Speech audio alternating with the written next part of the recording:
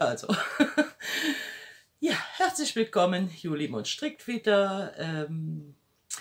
Heute ist der Freitag, der 28. Nein, heute ist der 27. Ne? Heute ist der 27.12. Weihnachten ist rum. Bescherung haben wir gehabt. Keine böse Bescherung, auch keine gute. Wir hatten gar keine Bescherung. Machen wir nicht, ne? Ja. Herzlich willkommen. Julimond strickt wieder und ich bin Iris.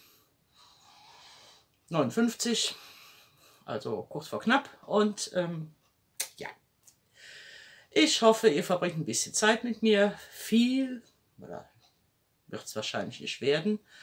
So viel habe ich nicht fertig, aber ja. Einfach nur, um nochmal da gewesen zu sein.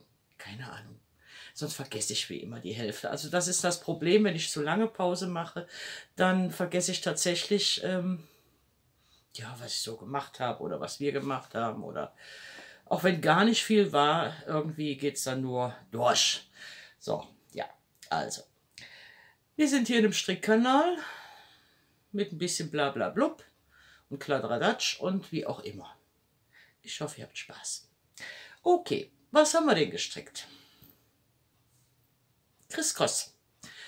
Das Tuch von, ja, Knit My Style.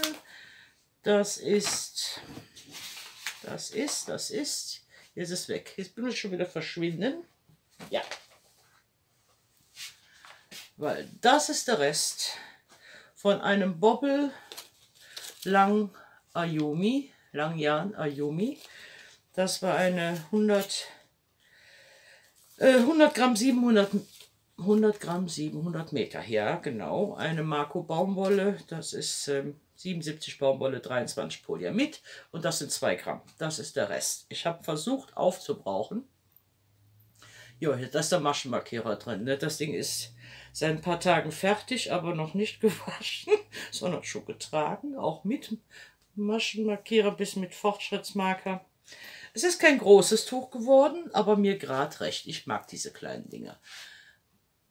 Ja, also, da hätten wir angefangen. Jetzt kann man auch tatsächlich mal diesen Farbverlauf sehen. Ne? So von ganz dunkel, ich weiß nicht, was es ist, Bordeaux, keine Ahnung, bis zu diesem, ja, so Korallenrot oder was auch immer. Es passt auf jeden Fall gut zusammen. Beim letzten Mal konnte ich den Farbverlauf gar nicht gut zeigen. Der geht also nahtlos ineinander über, also keine harten Übergänge, man hat keinen Knoten gesehen, doch einen habe ich mal ganz klein gesehen. Aber das war nur ein Faden da drin irgendwie. Ich nehme mal an, das ist alles übers Färben gelaufen. Das Muster ist ja ein Kraus gestrickt, also mit 2 Reihen links, 2 rechts, 2 links, 2 rechts und dazwischen ein Halbpatent. Und das schön im Wechsel, das ist also Mindless Knitting, gefällt mir total gut, hat sich super stricken lassen. Das, klar, die Reihen werden länger, also ich bin kurz vor 260, 270 Maschen zum Schluss gewesen jetzt hier. Also hier wird hier abgekettet. Der Abketten vorgesehen war eigentlich direkt nach diesem Halbpatent, dann hätte man noch 2 Reihen gestrickt und dann abgekettet. Oh, da war mir das Garn aber zu schade. Da habe ich gedacht, was machst du denn jetzt mit dem Rest? Und dann habe ich einfach diesen Mustersatz noch dran gesetzt. Ist ja völlig wurscht. Ne? Ganz normal abgekettet, wieder, wie nennt er es immer? Pferdezügel. Ja, okay. Also ich habe jetzt nicht extrem locker abgekettet, aber das geht, ne? Das ist ja so schon 1,60 Meter, wenn ich es will.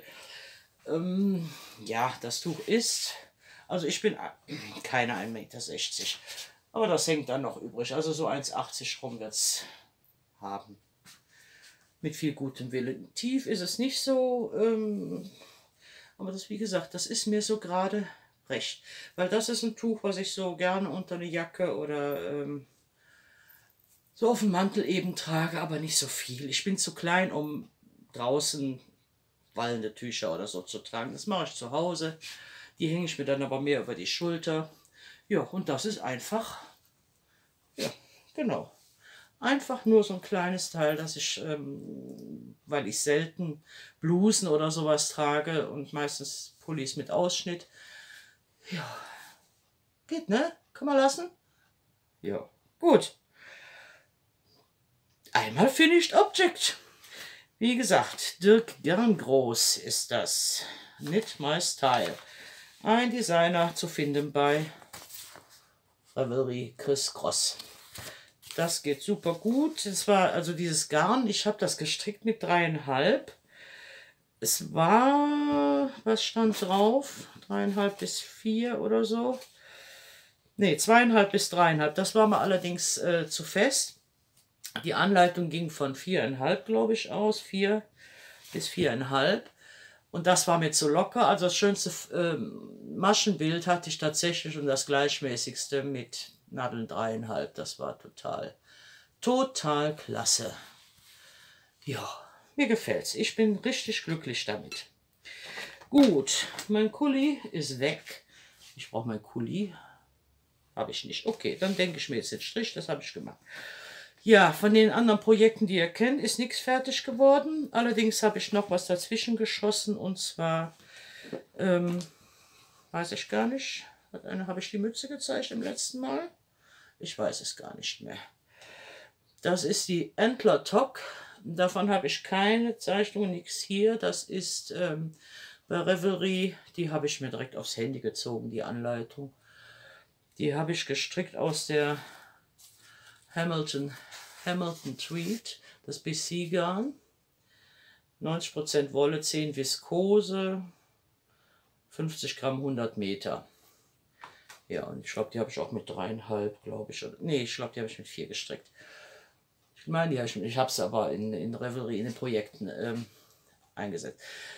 Ich habe ein bisschen die Anleitung abgewandelt. Ich habe so ein Klappbündchen gemacht, sprich eine Reihe linke Maschen, damit es sich da schön an genau dieser Kante, ich weiß nicht, ob man das sehen kann, das ist eine Reihe links.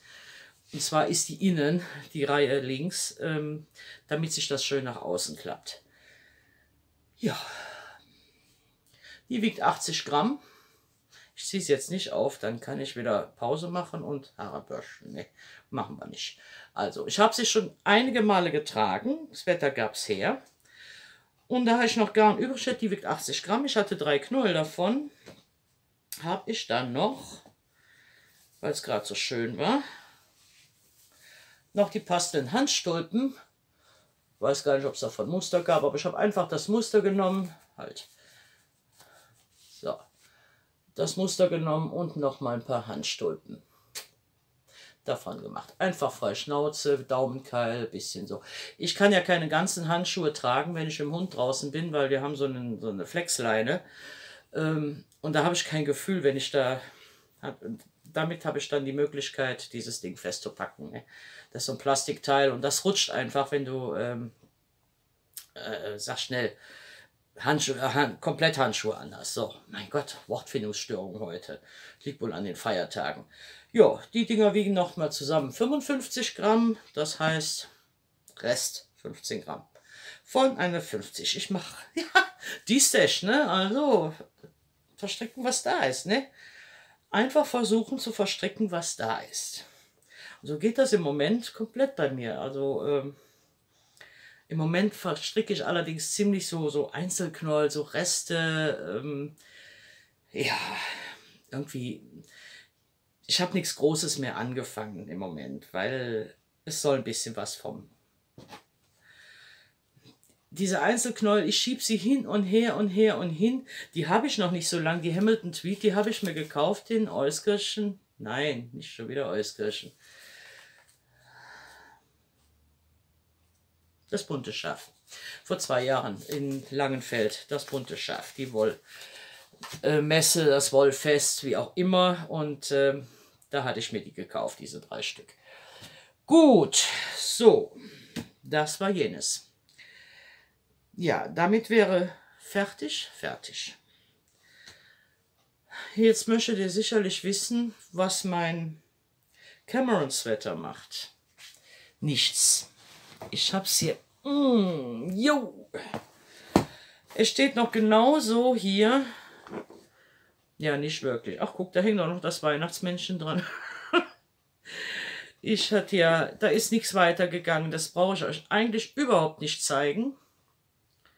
Ich muss dringend von diesen Nupsis hier noch haben, Mensch.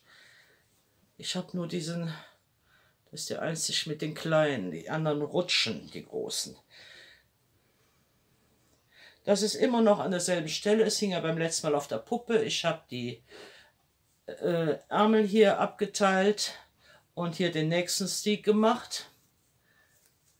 Hier wird dann auch aufgeschnitten, das sind die Armausschnitte. Ja, wie gesagt, ich bin beim Stand, genau beim letzten Mal. Ich hatte da echt keinen Bock drauf. Ich weiß nicht warum. Ich hatte sowieso recht wenig Bock auf Stricken und habe trotzdem weiter gestrickt. Ne? So, das muss ich wieder rüberstellen. Und da war jetzt gerade, machten meine Hände ein bisschen schlapp und da habe ich gedacht, nee, das schwere Teil brauche ich mir jetzt nicht anzutun. Aber ich habe noch an meinem Marjorie weiter gestrickt. Das ist ja der Zopfmusterpullover mit ohne Bild. Jo. Wo ist? Ja, kommt gleich. Wir sind gleich da. Ich zeige es nochmal gern in dem Buch. Den Marjorie von Elizabeth Lavold in dem Designer's Choice Book 6, the Take 5 Collection, genau. Von der habe ich einige Bücher. Ich glaube, die habe ich auch irgendwo in irgendeiner Folge, aber noch vor ganz langer Zeit vorgestellt. Und jo, da war ich beim letzten Mal ungefähr hier. Das heißt, das Vorderteil, nee, das Rückenteil, na, komm schon. So, das sind die Armausschnitte, das wird ja in Einzelteilen gestrickt. So, da hatte ich dann bis hier, das habe ich dann noch fertig gemacht. Und Teil 2 fehlt nicht mehr viel und dann kann ich die Ärmel wieder abteilen. Es fehlt vielleicht noch ein halber Mustersatz, ungefähr noch 12, 14 Reihen, glaube ich, 16 Reihen. Und dann kann ich da schon wieder abteilen, die Ärmel, und das Vorderteil fertig stricken. Ja, und dann fehlen noch Ärmel.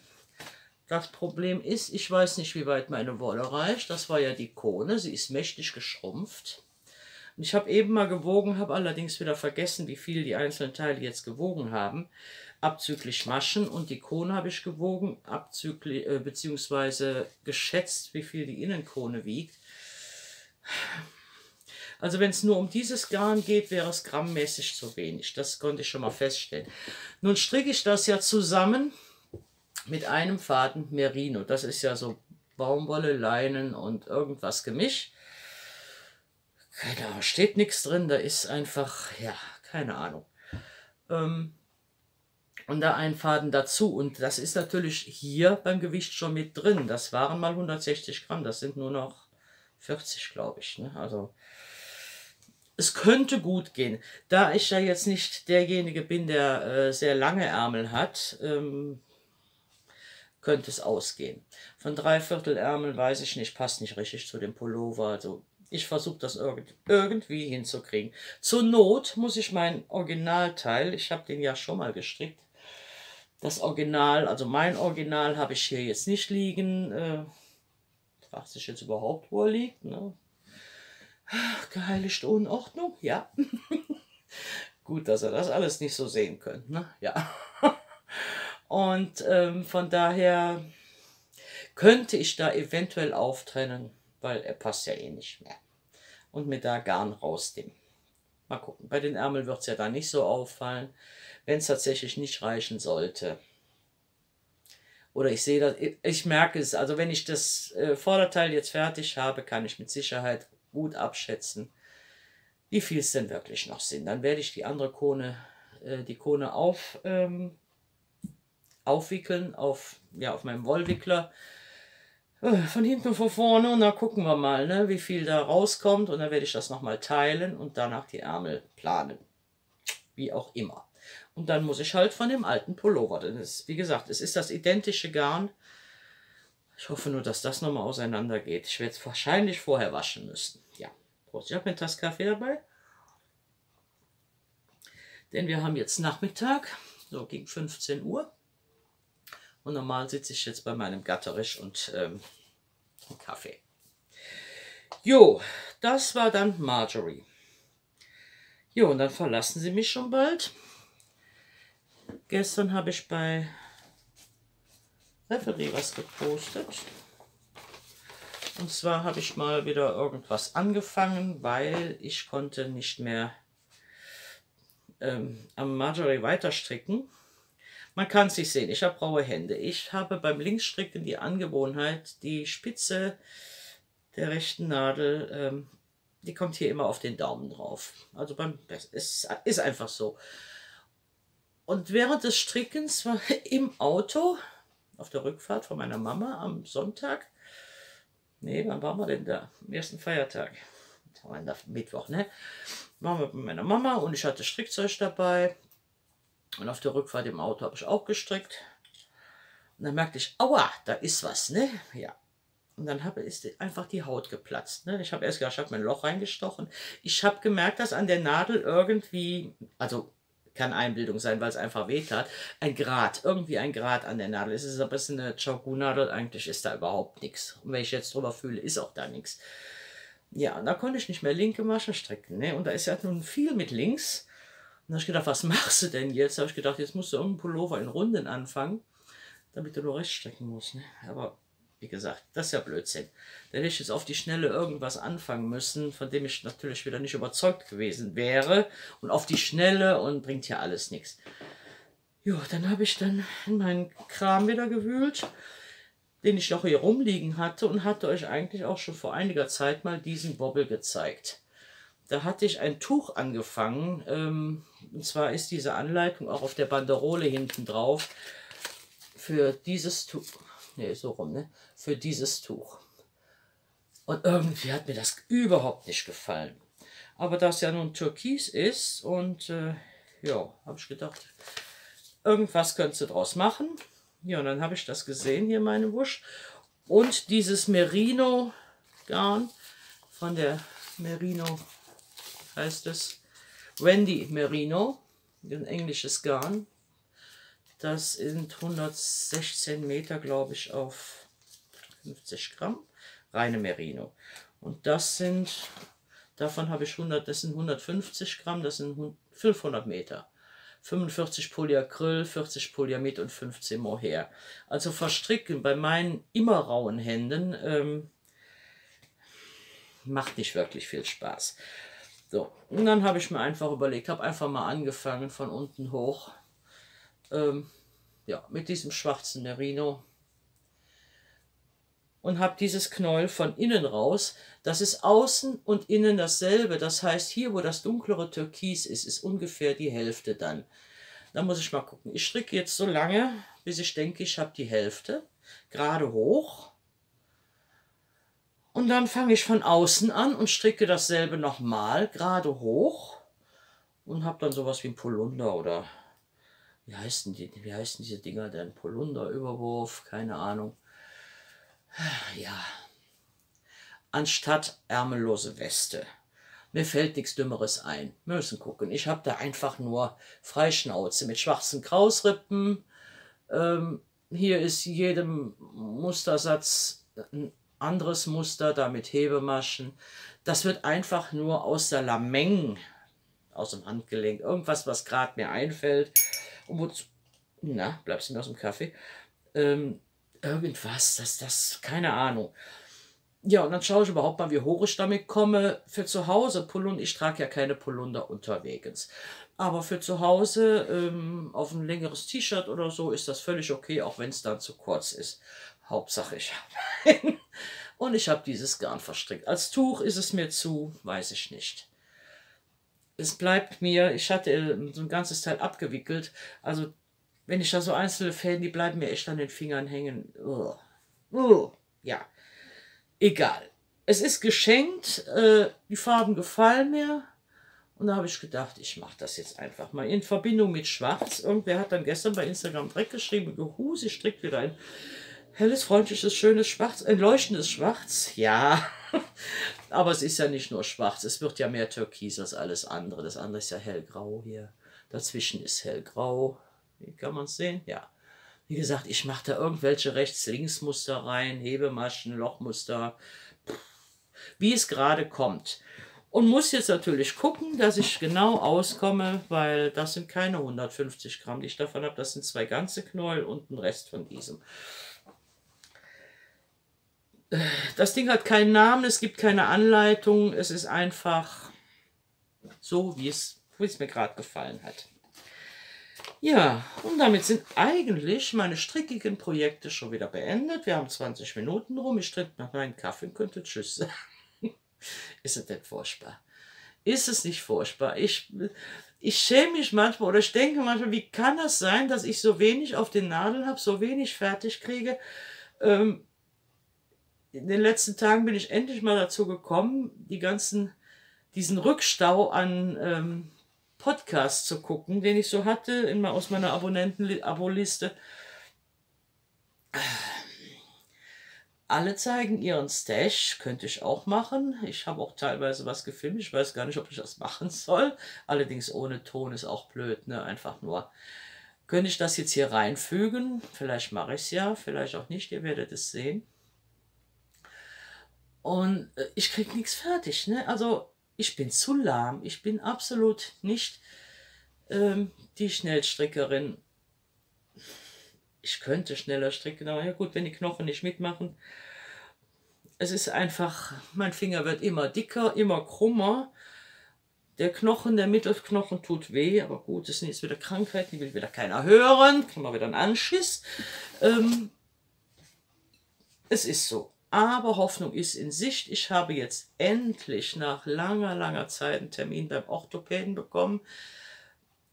Bei einem bestimmten Orthopäden, dessen Mitarbeiterin, also es ist eine Gemeinschaftspraxis, dessen Mitarbeiterin Rheumatologin ist, also ihr Spezialgebiet. Und es ist ja, ist ein Deutsche, ist Arthrose. Dieser Finger ist geschwollen, er tut weh, der Knochen tut weh, wenn ich auch nur so da dran komme, das tut richtig weh. Aber stricken geht noch. Es geht halt ganz schwierig manchmal, diesen Finger komplett zu krümmen. Heute geht's wieder, ich bin fast schmerzfrei. Also so in Bewegung geht das alles. Aber es ist ja kein Zustand, das kann ja nicht so sein, ne? Und zu gucken, was man machen kann, wie man es machen kann, ob ich irgendwelche Geräte kriege. Das muss ich mir alle so hier unten im ja, Sanitätshaus oder so kaufen. Kann man ja auch über Rezept machen. Wir werden sehen. Ich will auf jeden Fall versuchen. Es sind jetzt die erscheinen, die kommen einfach über jahrelanges Stricken, mit den Händen arbeiten, was auch immer es ist, ne? Wenn es einfach nichts für Feiglinge. Geht nicht. Geht nicht. Und ich warte ja immer drauf, ich habe ja alle Krankheiten, die meine Mama hat, mehr oder weniger, nur alles 20 Jahre früher. Meine Mama ist 23 Jahre älter als ich, so, ne, sie ist 82. Ja, also was sie, ja nee, 20 Jahre später ist eigentlich nicht wahr, sie hat das ja auch in jungen Jahren. Aber da habe ich nicht so drauf geachtet und noch gedacht, das trifft dich, du doch nicht, ne? Und mittlerweile, rein theoretisch könnten wir die Tabletten tauschen, ne? Verrückte Geschichte. Ja, so ist das. Nein, alles gut, es wird sich alles finden und ich werde stricken verrückterweise nicht aufhören. Es würde mir wahrscheinlich was fehlen. Wenn ich anfange Maschinen zu stricken, habe ich es demnächst in der Schulter, weil dann vor allen Dingen die rechte oder nur die rechte, weil, ne, Schlitten, rauf, runter. Und das ist nicht immer ganz ohne, wenn es mal hakt, ne. Ja, was gibt es sonst noch für Hobbys? Ja gut, ich könnte nähen, aber dann tut es an mein Knie. Ich habe eine Nähmaschine mit Knie. Es ist egal, was man macht. Es hat alles seine Macken und alles, was man bis zur Vergasung tut. Da kriegst du es im Rücken, wenn du ewig vor der Nähmaschine sitzt und was auch immer. Wir machen einfach weiter, Augen zu und durch. So, genau. Jo, was haben wir denn hier noch? Zeitungen sind angekommen. Die Designer-Knitting, die ist euch ja, glaube ich, schon mehrfach vorgestellt worden. Das ist die letzte Ausgabe. Das ist die 1220, ne? Ja, genau. Und da habe ich so ein paar Sachen, die man in abgewandelter Form, also dieses Ding ohne Kängurubeutel da vorne, ne? Gefällt mir gut, vom Schnitt, von der Machart her. Das gefällt mir ganz gut. Ich habe mal diesmal ein paar Zettelchen reingemacht. Ich suche ja sonst immer. Den finde ich ganz interessant. Das ist ja nur rechts-links Gestricke unten drunter in dieser Argyle, diesen Romben. Und dieses Schwarz wird aufgestickt oder aufgehäkelt, weiß ich jetzt gar nicht. Gefällt mir aber eigentlich sehr gut. Ich weiß nur nicht, ob das so vorteilhaft ist bei etwas mehr. Im Prinzip ist das dasselbe wie daneben dran, nur dass man das so, das mag ich jetzt wieder nicht. Ne? Das gefällt mir überhaupt nicht. Ja, nee, da war noch vorher was. Siehst du, einhändig geht's nicht. Und was mir noch sehr gut gefällt, ist dieser Pulli. Mit dieser schönen, da würde ich auch die Rundpasse, wird mir gefallen. Das ist einfach nur schlicht und ergreifend. Jo, das wäre von mir aus dazu zu sagen. Sonst ist einiges Schönes auch noch drin an Berichten, an ja, über die Szene, über neues Material, über neue Materialien. Materialien? Ja, genau. Und was ist noch angekommen? The Knitter, englische Ausgabe, Ausgabe 145. Ich weiß nicht, wie viel von diesen Anleitungen man bei Ravelry sehen kann. Da hat mich im Groben und Ganzen nur ein Pullover umgehauen. Ich zeige euch mal eben die Zusammenfassung, wenn ihr das gucken wollt. Irgendwann werde ich ja jetzt dann dazu kommen, bis ich die deutsche Ausgabe, bis sie sich eingeholt hat, hier drin. Nee, jetzt mal. So, da sind die Projekte drin. So. Also dieses mit so ganz vielen Zöpfen und diese dicken Sachen, das ist jetzt nicht so meins. Hier unten, das ist leider keine Anleitung, das sind ist im redaktionellen Teil, das ist über Vereiltstricken, das ist über Museumsgeschichte und Schafzucht und was auch immer. So, jetzt glaube ich, geht es besser. So, aber wie gesagt, einer hat es mir angetan. Da weiß ich nur noch nicht, wie ich damit klarkommen soll, weil ich brauche da wesentlich mehr Hals. So, tut mir leid, ich musste abschalten, weil da kam noch mehr. Ja, und dann bin ich zumindest dem zuvor gekommen, dass das Video ja nach etwa 30 Minuten abschaltet. So, wo sind wir hängen geblieben? Bei der The Knitter. Und da hatte ich mir ein Modell. So, da kann man es schön sehen. Das ist natürlich ein bisschen sehr, ja, abendgarderobenmäßig weiten Ausschnitt. Den würde ich gerne etwas anders gestalten. Aber, ja, mein Farbschema wechselt sich gerade. Ne? Vielleicht bemerkt es der eine oder andere. Aber dieses Muster gefällt mir gut und ja.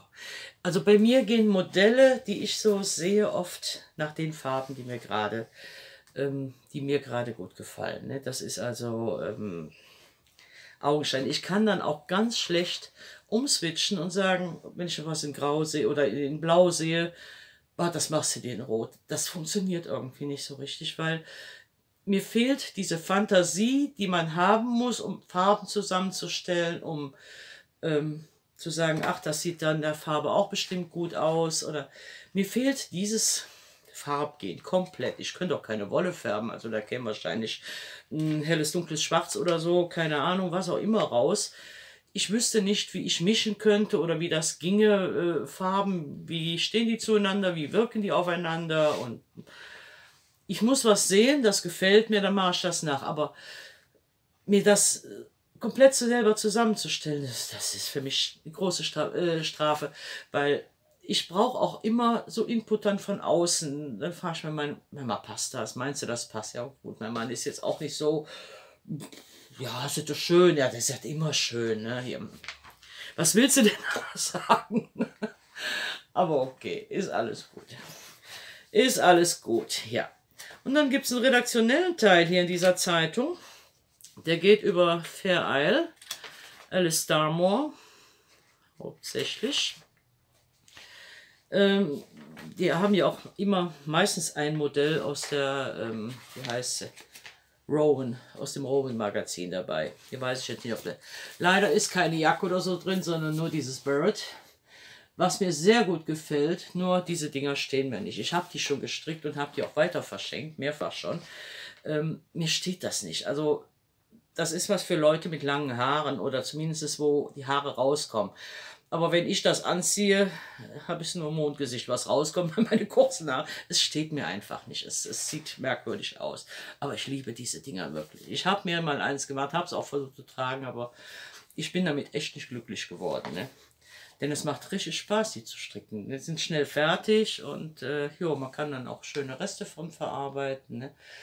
Das wäre jetzt noch so ein Modell, was mich interessiert hätte. Aber wie gesagt, für mit ohne Haare geht das nicht. Ne? Ich könnte mir so einen Tassenwärmer machen. Ne? Hier so ein für all Tassenwärmer. Wäre doch was. Ne? Jo, so ist das. Gut, das war Zeitungsschau. Und damit wäre das auch. Ja, was habe ich geplant? Nicht wirklich was. Ich habe weder einen Wollkaufsverbot geplant, ich habe kein Diestisch geplant. Ja, ich möchte es machen, weil da. Aber es wird mit Sicherheit nicht immer die Farben dabei sein, zumal sich ja, wie gesagt, gerade mein Geschmack ändert oder ich mal andere Farben nehme, dass da genau das da ist, was ich gerne hätte. Ne? Moment, was steht denn? Irgendwas steht hier rum. Ich habe mein Tablet hier stehen, wegen Ravelry. Sicher wird das eine oder andere noch dazu gekauft werden müssen. Oder ja, ich gucke jetzt gerade in den Bildschirm. Da oben liegt eine Yogamatte, die ich nie benutze. Ne? Oder so eine Gymnastikmatte. Eigentlich könnte ich ja wegschmeißen. Ne? Ja, aber was soll's. Ja, ich bin gefragt worden. Ach, jetzt wollen die Probeläppchen gestrickt haben. Okay, ich versuche es hier dran zu zeigen. Ich bin gefragt worden, ob ich noch mal sagen könnte oder das Video benennen könnte, wo ich dann mal gesagt habe, wie man Garn berechnet, ob es noch für eine Reihe oder 2 Reihen reicht. Ja, ich mache das jetzt mal hier an dem schwarzen Faden. Ich weiß nicht mehr, in welchem Video das war. Ich habe das nur mal am Rande erwähnt. Also, ich habe jetzt dieses Stück und will da jetzt mit schwarz drüber und habe jetzt einen Faden. So. Und weiß im Moment genau, Sakrament. Das kann man also gut 2 Reihen vorher machen, da man denkt, Moment, ich muss hier durch. Jetzt habe ich einen ganzen Knubbel da rausgeholt aus diesem Knäuel. Wenn diese Knäuel so uralt sind, dann verheddern die sich auch innen drin. So, und habe jetzt einen Faden, sagen wir mal so, meine Armlänge, 1,60 Meter. Ne? So, jetzt weiß ich genau, oder 2 Meter, jetzt weiß ich genau, für die eine Reihe reicht das noch, aber reicht es auch für die Rückreihe noch, weil da ist der Faden so kurz. Dann nehme ich diesen Faden, den ich habe,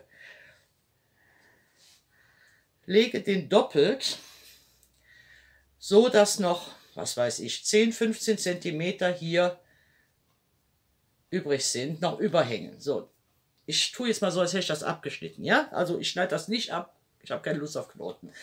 So, und habe hier 2 Fäden, die hier hinten doppelt liegen. Dann mache ich hier einfach ganz locker mit diesen 2 Fäden so einen kleinen Knoten rein, ganz locker nur. Und stricke dann mit diesem Faden weiter, natürlich dem einzelnen. Und wenn ich an diesen Knoten komme oder vor diesem Knoten fertig bin mit der Reihe, weiß ich genau, dass die nächste Hälfte bis zum Ende auf jeden Fall für die Rückreihe noch reicht. Das ist das Einfachste, was man machen kann, ohne dass man in der Mitte aufhören muss. Das ist eine einfache Geschichte. Wie man jetzt tatsächlich eine Maschenlänge, Maschenverbrauch in Zentimetern oder Millimetern berechnet, ich glaube, da ist Momas Wollbild wahrscheinlich die bessere Ansprechpartnerin, weil sie rechnet ja für jeden Pullover die bestimmte Farbe anhand von Zentimetern für jede Reihe aus oder so, wie viel man dann braucht. sie erwähnt ja auch immer, dass sie dafür eine Formel hat.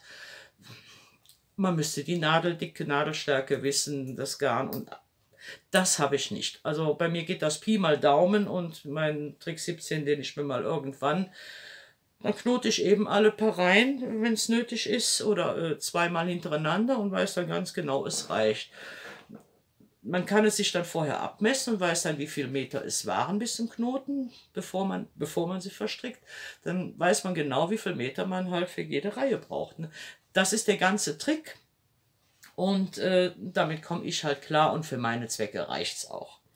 So, ich hoffe, dass ich damit die Frage beantwortet habe.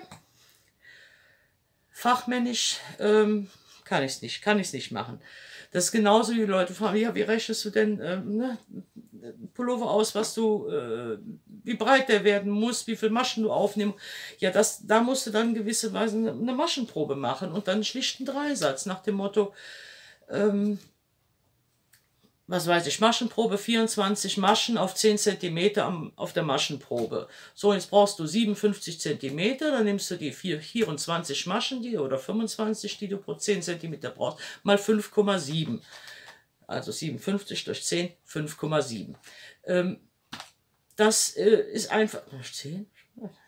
Ja, genau. Mal 5,7. Und damit hast du im Prinzip das Mehrfache von diesen 10 cm und hast dann deine Breite des Strickstücks.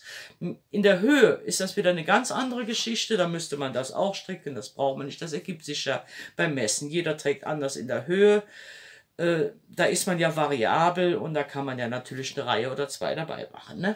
Ja, wenn es nicht gerade ein großes Musterteil ist, aber dann sind das ja auch Anleitungen, die man macht. Aber das ist jetzt zum Beispiel einfach, wenn man selber einfach Pullover hochstrickt, und du musst erstmal wissen, wie breit du stricken musst, wie hoch du stricken musst, das ergibt sich ja dann, ne? Und da muss man dann in seinem eigenen Design weitermachen. Wie gesagt, ich kann das immer nur sehr, ja, milchmädchenmäßig erklären, weil das findet immer nur in meinem Kopf statt und kommt da nicht so raus. Ich kann es jemandem zeigen, wenn jemand hier ist, meine Freundin oder so, die auch damit ein Problem hat und auch nächste Woche kommen will, und ich dann nochmal mit ihr da durchgehe. Das kann ich vor Ort erklären, aber nur sprechenderweise geht es bei mir nicht. Aber im Internet gibt es so viele, bei YouTube, so viele Videos zu allen Themen. Man muss halt das Richtige in die Suchfunktion eingeben. Das kann man schon bei Google machen, wird dann auf YouTube verwiesen. Also das ist alles gar kein Problem. Ja, jo, Anleitungen liegen hier noch, und ja, geplant habe ich mir mal wieder so 1 bis 2 Sachen, aber ich sage auch gar nicht was. Nachher nagelt mich einer drauf fest, dass ich das dann noch stricken müsste. Weiß man nicht. Ja, was ist noch Schönes passiert? Ach ja, ein Buch habe ich mir gekauft. Lange nichts mehr gelesen. Eigentlich höre ich ja noch Hörbücher. Bin noch nicht weit. Ich bin erst bei Seite, weiß ich nicht, 13. Ich fange gerade das 2. Kapitel an, habe noch gar keinen Durchblick.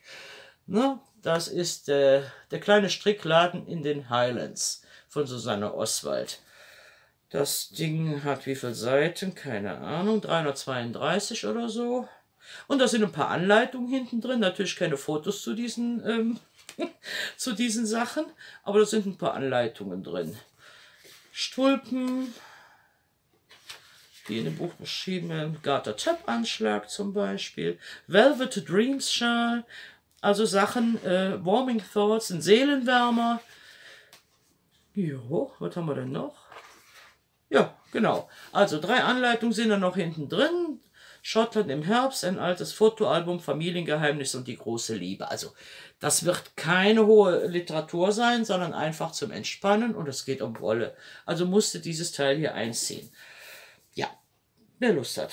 Erschienen, MTB, keine Ahnung, Mira-Taschenbücher. Mira-Taschenbuch, gut.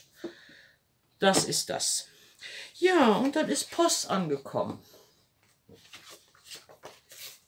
Düsseldorf, ich komme. Aber nur den Samstag. Ich habe diesmal nur eine Samstagskarte gekauft, sonst mache ich am meisten für beide Tage. Oder habe es zweimal gemacht, bin letztes Jahr aber auch schon nicht, oder dieses Jahr war es ja, dieses Jahr auch schon nicht am Sonntag wieder hingefahren. Das Ganze findet statt am 15. und 16. August. Wisst ihr, was mich eigentlich dann ärgert? Ja, Vorverkauf, die Karten, da brauchst du nicht anstehen. Aber für einen Briefumschlag, schlicht und ergreifenden Briefumschlag, bezahlst du 6 Euro Porto. Das finde ich schon ein wenig dreist. Also da glaube ich, wenn ich die Frau Johansen noch war, dann muss ich mal fragen, warum das so ist. Warum man 6 Euro dafür bezahlt, wenn ich noch nicht mal sicher sein kann, dass es... Okay, muss ich jetzt rausschneiden. Ich habe dir meine Adresse gezeigt. Das kann es ja jetzt nicht sein, ne? Ja, das muss ich jetzt rausschneiden. Also, wenn ich nicht sicher sein kann, dass das ankommt, dann brauche ich ja keinen versicherten Versand zu bezahlen, oder? Das hat mich dann doch ein bisschen gefuchst. Ist mir die Jahre immer gar nicht so bewusst gewesen, weil ich habe sie immer vorbestellt. Ja, so sieht es aus. Ja, meine Damen, meine Herren. Was habe ich noch? Nix. Jo, mein Mann habe ich heute hingeschickt.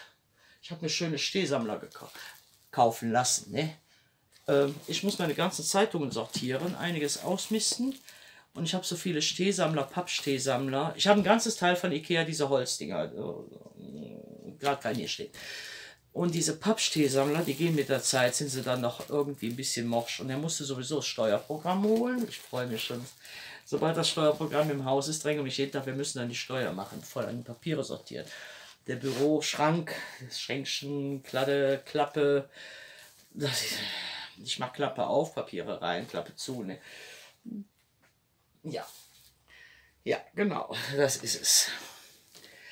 Und ja. Was gibt es hier sonst noch? Die Karte habe ich. Ja, was gibt es sonst noch zu sagen? Viel Zeit habe? Nö, eigentlich nicht. Ja, Papiere sortieren. Papiere sortieren ist auch das Thema. Ich muss die ganzen Unterlagen, mein Mann wird ab nächstes Jahr Vollrentner. Ist ja jetzt nur so ein halber Rentner.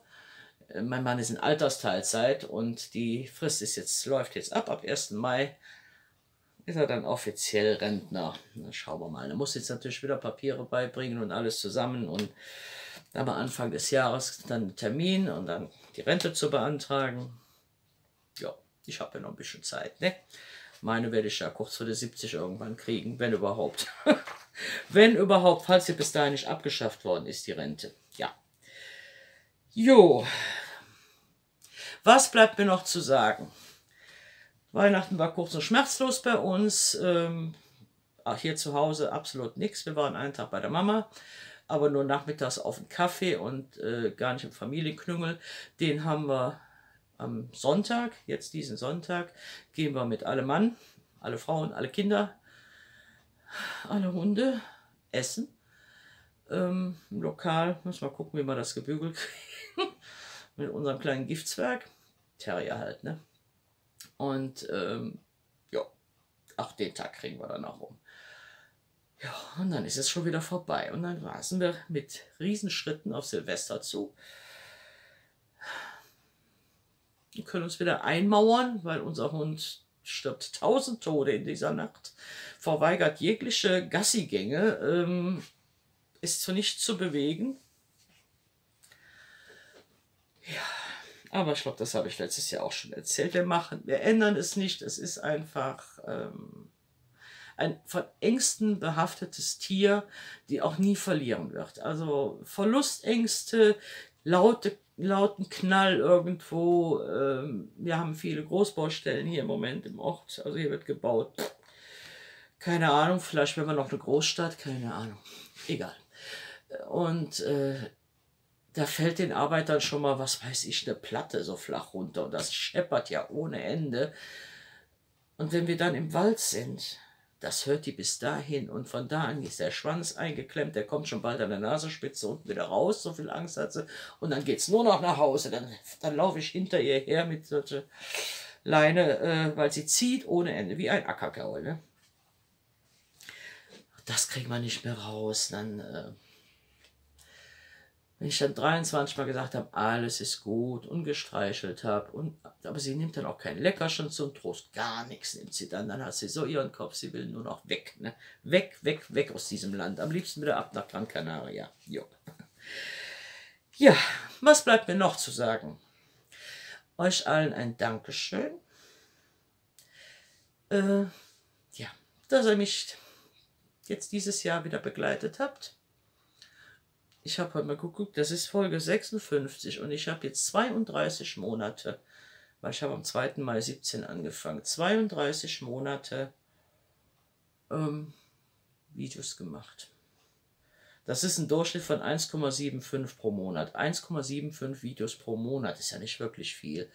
Und da machen andere 32, ja, 32 Monate mal 4 Videos. Oh Gott, die sind dann locker über 100. Ich bin mal gerade bei 56. Nee, das kriege ich nicht gebacken. Bei mir kommt es immer gerade so, wie ich denke und wie es mir gefällt und ja, wie auch immer. Gut, vielleicht mache ich im nächsten Jahr das erste Video mal so ein, ja, so eine Stash-Beschau, so ein, keine Ahnung, wollte das wirklich nochmal sehen? Nee, ich glaube nicht, ne? Ist ja jetzt überall gewesen, wer wie viel hat. Wiegen und beziffern kann ich meinen Stash gar nicht und alles auspacken, weil alles gut verpackt ist, kann ich ihn auch nicht. Ich kann halt die Regale und mal eben in Kisten reinfilmen. Mein Stofflager, was hier hinter mir steht, das ist aber nur Bekleidungsstoffe, Patchworkstoffe, sind in durchsichtigen Plastikkisten, da in diese Richtung, in Richtung Fernseher. Ja, das sind die Patchworkstoffe. Zutaten, die sind irgendwo verteilt. Manchmal finde ich sie gar nicht mehr. Ja, vielleicht mache ich das mal, aber nur wenn Interesse besteht. Ihr könnt ja mal schreiben, ob ihr es wollt. Es wird dann kein langes, sondern einfach nur mal den Status Quo, vielleicht für Anfang des Jahres und den Status Quo am Ende nächsten Jahres vielleicht. Ja, man könnte mal gucken, ne? Also, fühlt euch umarmt. Ich bedanke mich bei allen, die mir zuschauen, ob mit oder ohne Abo. Natürlich, ich freue mich über jedes Abo. Aber ich habe ganz lange Videos geguckt, ohne Abonnent zu sein. Bevor ich überhaupt Videos gemacht habe, war ich auch einer, der immer, dann habe ich mir einfach diesen Kanal in den Favoriten gelegt und dann bin ich auf den Kanal gegangen und geguckt, ob da ein Video neu ist oder so. Und es geht auch. Mittlerweile habe ich hier auf dem Fernseher, habe ich diesen Fernseher halt mit meinem YouTube-Namen mit angemeldet und habe jetzt da meine Abos dann auch. Merkwürdigerweise bekomme ich da die Lautstärke nicht geregelt. Da kann ich nicht weiter hochdrehen als... Ich kann hochdrehen, die Zahlen gehen hoch, aber die Lautstärke wird nicht mehr. Ich habe eben Jenny geguckt. Wenn ich dann hier nebenher was tue, dann brauche ich ein bisschen andere Lautstärke. Normalerweise ist das alles laut genug, auf dem PC oder am Laptop. Aber am Fernseher hätte ich es gerne lauter, ne? Ja, aber macht nichts. Macht trotzdem Spaß, solche großen Bilder zu haben von den Strickstücken, die er alles so zeigt. Da werde ich ja immer ganz neidisch. Bei mir sind es ja eher immer die kleinen Sachen. Okay, lange Rede, kurzer Sinn. Kommt so, dann muss ich nochmal einen Schnitt machen. Eigentlich wollte ich mich von euch verabschieden. Und da war sie nochmal weg, ne? Ja, es hat geklingelt und da musste ich raus. Ja, also, ich möchte euch allen einen guten Rutsch ins neue Jahr wünschen. Ein erfolgreiches neues Jahr und hoffe, dass ihr mit dem vergangenen Jahr zufrieden und glücklich seid. Im Nachhinein ist alles nur halb so wild gewesen, wie es scheint manchmal. Manchmal regt man sich über Sachen auf, die es gar nicht wert sind, sich darüber aufzuregen. Ist mir so manchmal so gegangen. Und ja, ein bisschen mehr Gelassenheit wünsche ich mir einfach. Vielleicht ein paar Videos mehr von mir, ich weiß es nicht. Aber das sind immer so Sachen, ich weiß nicht. Ich versuche einfach nur, meinen Weg zu gehen mit dem, was ich habe, was ich bin, wie es mir geht. Einfach nur damit zufrieden zu sein. Klar, man möchte immer das eine oder das andere, den einen oder anderen Wunsch kann man sicher erfüllen, aber man muss nicht alles haben, nicht alles mitmachen, nicht alles, nee, muss man nicht. Irgendwann kommt man an so einen Punkt, wo man denkt, ja, mir geht's doch gut, mir geht's doch gut. Es gibt so viele arme Schweine auf der Welt, entschuldigt den Ausdruck, aber so viel Elend, so viel, ich weiß gar nicht, warum wir meckern, uns geht's doch. zu 90% gut. Es sind doch immer nur diese kleinen Nörgeleien und Aufreger und was weiß ich. Uns geht's doch gut. Und ich vermisse manchmal so ein bisschen dieses Dankbarsein dafür. Ich bin bestimmt kein gläubiger Mensch oder sonst irgendwas. Es ist einfach normal, einfach nur normal sein. So, okay, also nochmal, normal. Danke für eure Kommentare immer, für euer Vorbeischauen, für euer Durchhalten vor allen Dingen. Fürs Däumchen geben, ob rauf oder runter und eure Rückmeldungen, eure Fragen. Ihr könnt auch gerne mal wieder Fragen stellen. Wir machen mal so ein, ne?